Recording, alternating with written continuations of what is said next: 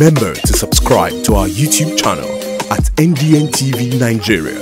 Click on the subscribe button and be the first to get notifications. Niger Delta Development Commission, NDDC, making a difference. The House of Representatives has charged the new board and management of the Niger Delta Development Commission, NDDC, to reposition the intervention agency for improved service delivery to largely backward communities in the Niger Delta region. The House Committee on NDDC gave the charge recently during the screening and confirmation of 17 nominees to the board of the NDDC. After nominating 17 persons to the governing board of the NDDC on the 29th of August 2023, President Bola Tinubu had written to the House of Representatives to ratify his nominees in compliance with Section 2, Subsection 2 of the NDDC Establishment Act 2000. When the nominees appeared before the honorable members of the House Committee on NDDC, Deputy Minority Leader of the House, Ali Issa, moved the motion for them to take a bow, considering that they had been screened by the Senate and that some had served before this time as parliamentarians. The motion was seconded by Deputy Leader of the House, Abdullahi Halims, and unanimously endorsed by the committee.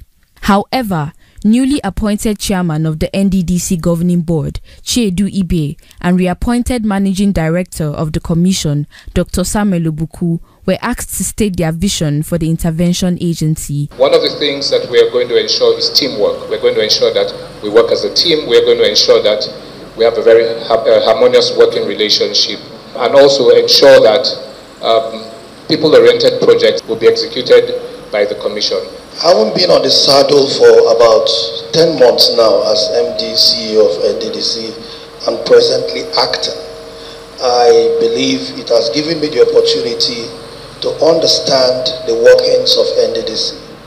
I believe we must have seen some of the loopholes, some of the mistakes by previous leaders, but I always tell myself that I was not appointed to look at the past, but my appointment was to correct the mistakes. After scrutinizing the profiles and antecedents of the 17 nominees to the board of the NDDC, the Honorable Eriatake Ibori Suenu-led Committee on NDDC unanimously endorsed their appointment and urged them to reposition the NDDC for improved service delivery. Majority Leader of the House of Representatives, Professor Julius Ihombere, said much was expected of the new NDDC board and management. We're all familiar with the crisis, conflicts, contradictions, insinuations, challenges that the NDDC has gone through over the years.